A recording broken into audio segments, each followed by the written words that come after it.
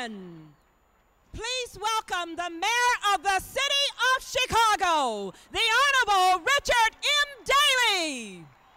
Thank you. Thank you very much. Thank you.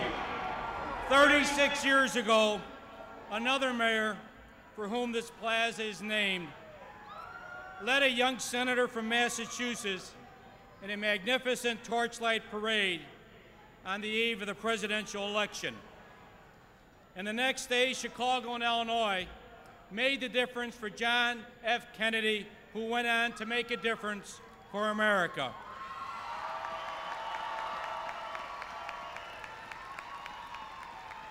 We had hoped to be there again 4 years later to re-elect President Kennedy, but tragically, that day never came, and the Democratic Party suffered a generation to come. Today, we're ready to march again behind a young president who has inspired us and steered our party and our nation back on track.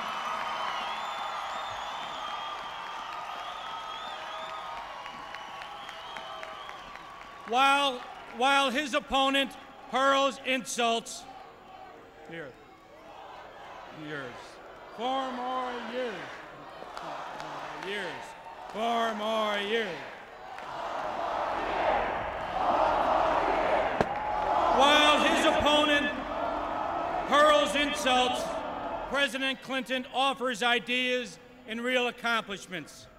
Like President Kennedy, President Clinton understands that a new world demands new thinking. He has shown the courage to challenge the old ways of doing things in Washington while remaining true to our most important values and commitments.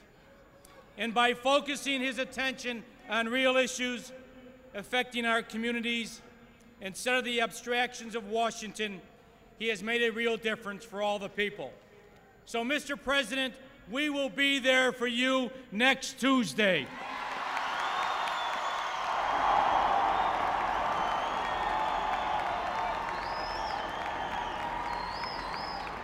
But I have every confidence that, unlike President Kennedy, you won't have to wait for the returns from Chicago on Wednesday morning to claim victory.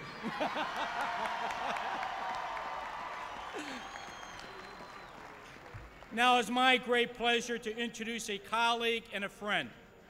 When I was in the state Senate working to repeal sales tax on food and medicine, one of the strongest allies in the State House was Carol Moseley Braun.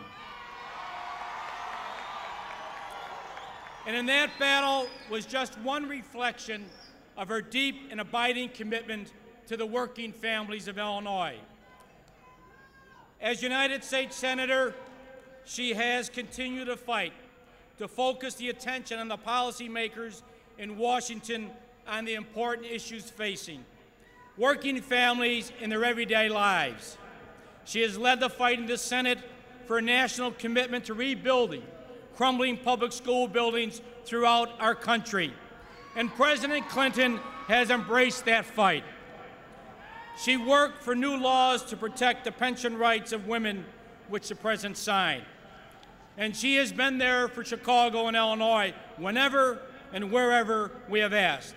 It is my great pleasure to introduce the soon-to-be the senior senator from the state of Illinois, my friend, Carol Moseley Braun. Carol? Thank you. Right. Thank you. Thank you. Thank you. Thank you. I love you. 75 years ago, women in this country got the right to vote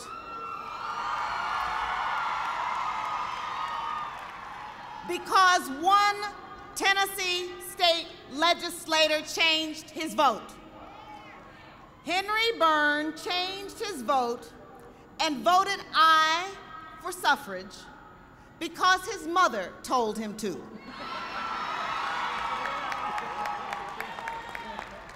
He changed his vote because she had written him a letter saying, vote for suffrage. And I say to each of you tonight, thank you for coming out. Thank you for doing what you do to help re-elect Bill Clinton, President of the United States.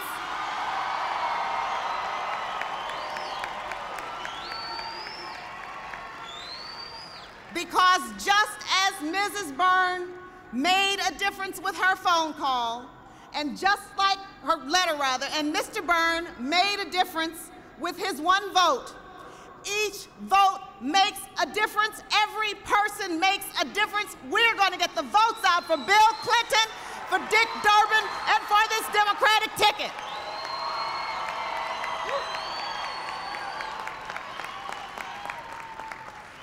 All of you have come out tonight, have given of your time to share with this president as we head into the last 8 days before the election. The real issue for this election will be turnout. The real issue for this election will be getting people to the polls. And I don't mean P-O-L-L-S. The polls where people actually vote. The polls where people actually go and cast their vote and express who they want to serve in government. We have the most important election heading into the next century that our whole nation's future depends on it. It depends on Bill Clinton and Al Gore leading us across that bridge to the future. It depends on Dick Durbin making the difference in the Senate to succeed Paul Simon.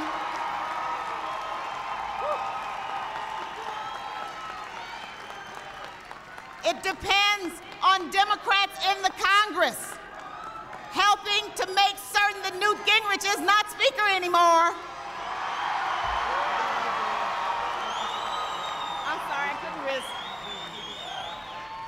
It depends on Democratic office holders, and you are going to make the difference, because just like Mrs. Byrne, between now and Election Day, you're going to go out and talk to your neighbors and talk to your friends and tell them that their vote makes a difference.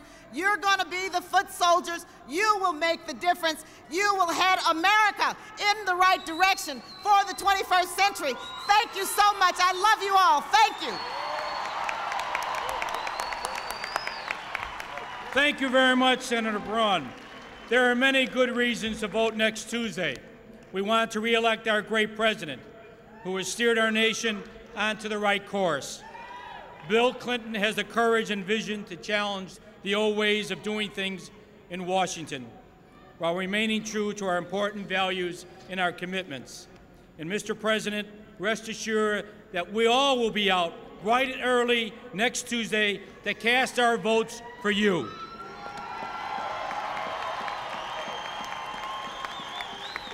We want to elect our congressmen, state legislators, our county candidates who know the problems and concerns for all our communities.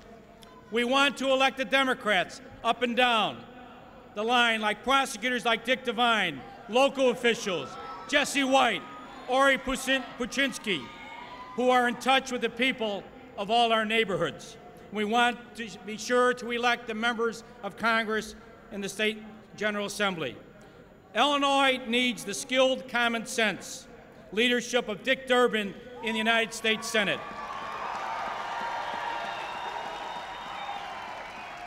Dick Durbin knows. Durbin.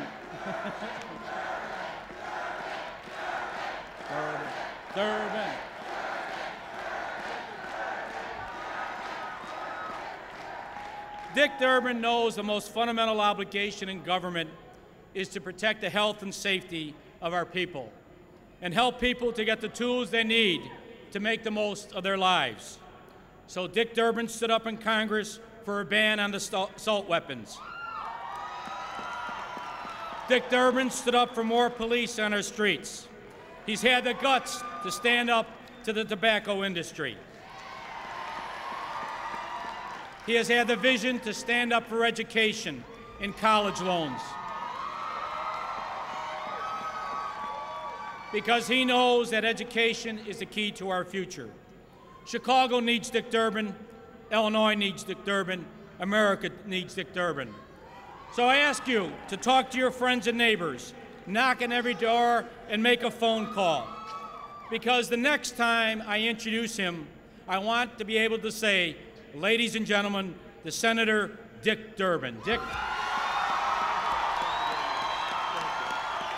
Thank you very much. Thank you. Oh, it sounds so good. Thank you. Thank you. Thank you. Mr. Mayor, your father's plaza never looked better. There are so many people in this crowd as I look around that I've met during the course of this campaign.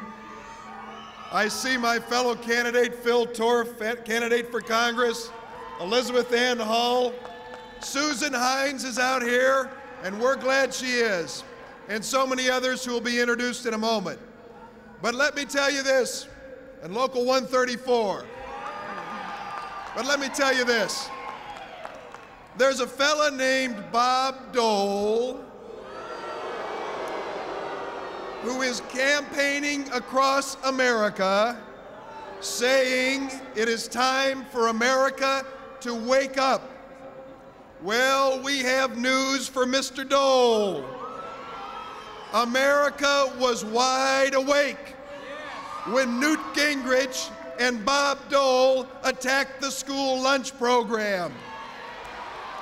America was wide awake when Newt Gingrich and Bob Dole wanted to cut Medicare $270 billion.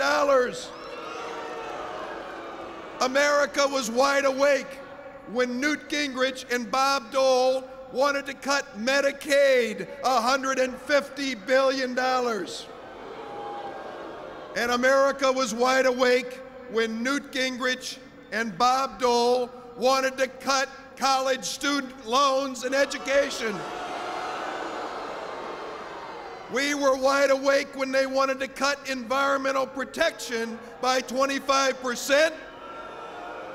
And we will never, never forget that it was Gingrich and Dole that shut down the federal government for the 2 longest periods in our history.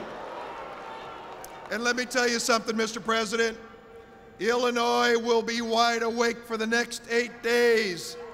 We're going to be wide awake, knocking on the doors, making the phone calls, talking to our friends and family to make sure that they come out for this election. Because you know why? America doesn't need another Gingrich Congress.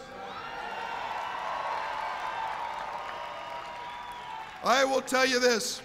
Delivering this election message is too important. Our future is too important to gamble on the politics of Newt Gingrich and Bob Dole. We want to count on a man who will lead us into the next century, a man who has led this country into economic expansion, a man who has shown that the Democrats can stand for fiscal integrity, a man who is our bridge builder to the 21st century, our president and our next president, Bill Clinton.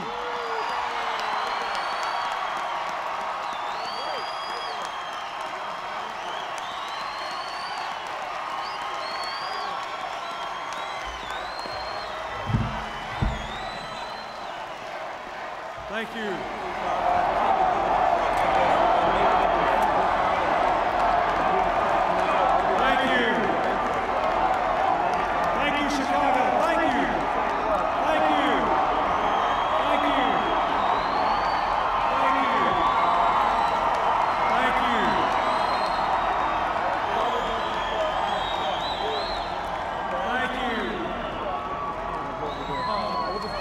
Thank you so much.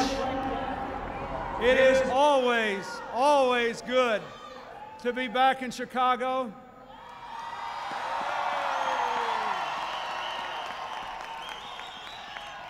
Senator Mosley Braun, thank you so much. And Mr. Mayor, thank you for your strong support, your friendship, and your very moving history lesson about the times when your father was here with President Kennedy. Maybe a week from tomorrow, we can reclaim a lot of our great hopes and take them into the 21st century with pride and energy and vigor.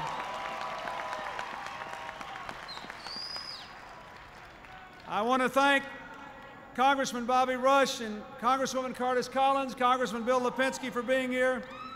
And I know that there are some other congressional candidates other than those that Dick Durbin mentioned, Clem Balanoff, my friend Danny Davis, and Rob Blagojevich. We're going to win that seat back for Congress. Thank you, Cook County Board President John Stroger, Assessor Tom Hines, State Chair Gary LaPel, our Attorney General candidate Dick Devine. Thank you all for being here. I want to thank Kevin Cronin, Coco Taylor, the Chicago Children's Choir, the Lennox Family in Perfect Harmony, who sang for us tonight and performed. I also want you to know that in addition to Mayor Daley, we have some other mayors here. It's nearly heresy to say there is another mayor besides Mayor Daley in Chicago, but we have here a very large number of mayors from all over the Midwest who've endorsed Al Gore and Bill Clinton for re-election today, including the great mayor of the city of Detroit, Dennis Archer, who's over here. Mayor Cardi Finkbeiner of Toledo, who had a rally with 25,000 people for me late in Toledo one night. Thank you. Mayor Gordon Bush from East St. Louis. Mayor Sharon Sales Belton from Minneapolis. Mayor Kernan from South Bend, Indiana. And many others who are here. Thank all the mayors for coming and for your support. You know, on St. Patrick's Day of 1992, the people of Illinois gave me a great victory in the Democratic primary for president and sent me on the way to a nomination and to ultimate victory in November, again led by the strong support of the people from Illinois and the strong support of the people from Chicago. 1 week from tomorrow, I want to ride home the victory for America on the shoulders of the people from Illinois one more time.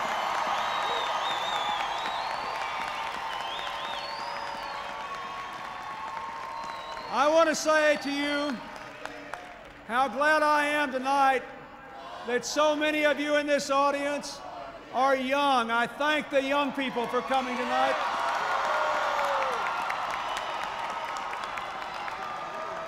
And I want to say how grateful I am for all the various groups of people who are represented here. The labor people, the business people, the union leaders, the veterans leaders, the Haitian Americans, the Asian Americans, the African Americans, the Hispanic Americans, the Irish Americans, the Polish Americans, all of us. And then all the rest of us like me and whatever's left. I say that because you will have to make two great decisions in that election a week from tomorrow. It is the last election of the 20th century and the first presidential election of the 21st century. And you must decide whether in that election you believe our best days are before us, you believe, as I do, we are entering a great age of possibility, and you are determined to see us build a bridge to the future, not a bridge to the past. And then you must decide, as you look around this great crowd tonight, whether we are going forward in that future together. How many times have we seen America be put back when we became divided against one another? But when all these different people here show up in one crowd and join hands with shared values, shared hopes, and shared dreams, respecting our differences and cherishing our common values, there is nothing that can stop America. We're going forward together into that 21st century. You know, I remember so many things over the last 4 years, and I always get terribly nostalgic when I come to Chicago. But I want to say a few things about what's happened that affect you and your decision that involve Dick Durbin. You know, when I came here 4 years ago, even though Hillary was from Chicago, you sort of took me on faith. Well, now there is a record.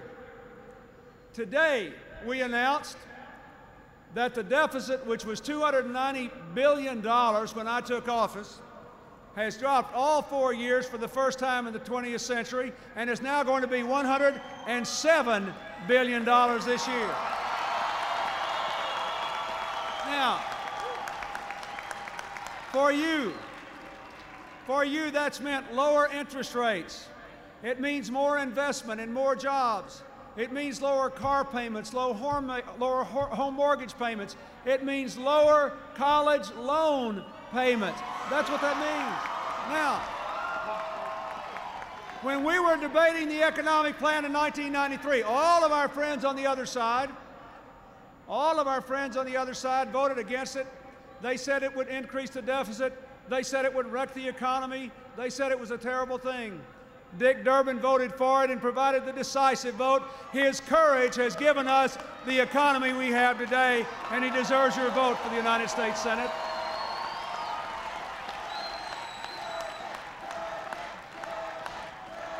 Not only that, this is about more than economics. The FBI reported last week that crime is at a 10-year low in America, that crime has gone down in each of the last 4 years. Now, we all know it's still too high, but it's moving in the right direction. And one reason is our administration has formed a partnership with the city of Chicago, the other cities represented here. We're putting 100,000 more police on the street. We're taking assault weapons off the street. We passed the Brady Bill.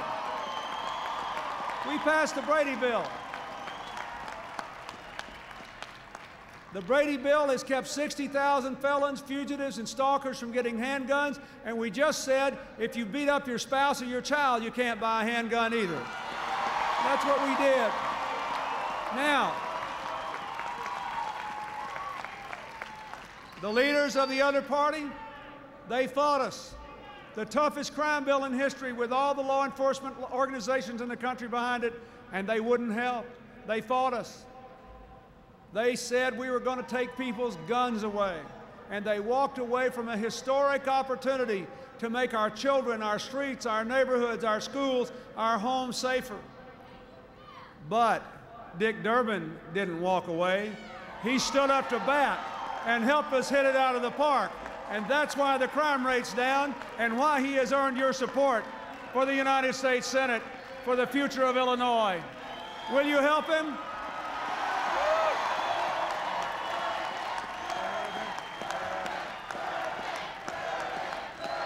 Folks,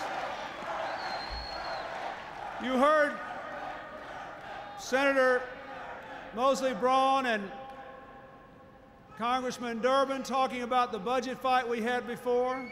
We did have a difficult budget fight. They did shut the government down. They wanted to cut education on the verge of the 21st century. They wanted to paralyze our ability to protect the environment. They wanted to remove a 30-year guarantee of health care to poor families, to older people in nursing homes, to families who have members with disabilities. They wanted to take all of it away. We said no. They shut the government down. We said no again. But the real reason it worked is that people like Dick Durbin were there to say, we're going to uphold the president's veto. We're not going to let him divide our country and take us back. So now you have the future out there. You have the future out there, and you have to decide, are we going to balance the budget in a way that protects our investment in our future and our obligations to each other? Or are we going to adopt their risky tax scheme that would blow a hole in the deficit, raise taxes on 9 million people, and bring back all those cuts again even more? We're going to do the right thing and balance the budget and build that bridge to the 21st century. That's what we're going to do. Are we going to do the right thing? Are we going to do the right thing and keep going until we put those 100,000 police on the street, help the cities take on the gangs, ban those bullets whose only purpose is to pierce the bulletproof vest of police officers. Let's do the right thing and keep building that bridge to the 21st century. Are we going to do the right thing and keep protecting our environment and clean up all those toxic waste dumps that are threatening our children's future? Let's don't turn back. Let's build that bridge to the 21st century. Are we going to do the right thing and help our families? Are we going to expand the family leave law so that parents can go to their children's parent conferences at the school and take their kids to the doctor? I think we're going to do the right thing. Are we going to do the right thing and open the doors of college education to all Americans?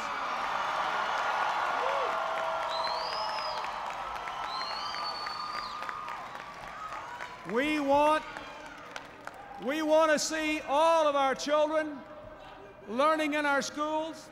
We want to see every 12-year-old able to hook up to the internet, and we want to see every 18-year-old in America able to go to college. If you give us a chance, that's what we'll do. And finally, are we going to do the right thing about going forward together? Look around this crowd tonight. Just look around. Look around. We've got all kinds of people here tonight. We even have some folks here for the other candidates tonight. You're welcome. We're glad to have you here. We're glad you're here. Look around. Now you just think about this world we're moving into. The Cold War in the background. No Russian missiles pointed at the children of the United States for the first time since the dawn of the nuclear age. But what threatens us? Racial, ethnic, religious, tribal hatred, terrorism fueled by those hatreds. People all over the world who believe their life only has meaning if they can look down on someone else. At least I'm not in that racial group, that ethnic group, that religious group. Look at the Middle East and Northern Ireland and Bosnia and Rwanda and Burundi and Haiti and all these places where the United States has tried to stand up for freedom and human dignity and peace. We dare not let that happen here. It should be thrilling to you that you can look around this crowd and see Americans from every continent. It should be thrilling to you that except for the Native Americans, we all come from someplace else, and we need to respect each other. And so I say to you, that future out there in the 21st century will be the greatest age of human possibility we've ever known. More of our children will have a chance to live out their dreams than any time in history if we make the right decisions. The decision we make a week from tomorrow will have a profound impact on how we go into that new century, on whether we say we're going forward together or whether we say you're on your own, on whether we say I hope you can make it, but we're too busy to help, or whether we say we do think it takes a village to raise our children and build our future, and we're going to do it. And so I say to you, probably no person in history who was not a child of Illinois has ever loved this state more or owed more to it than I do. But I ask you one last time, 1 week from tomorrow, let's build that bridge to the 21st century.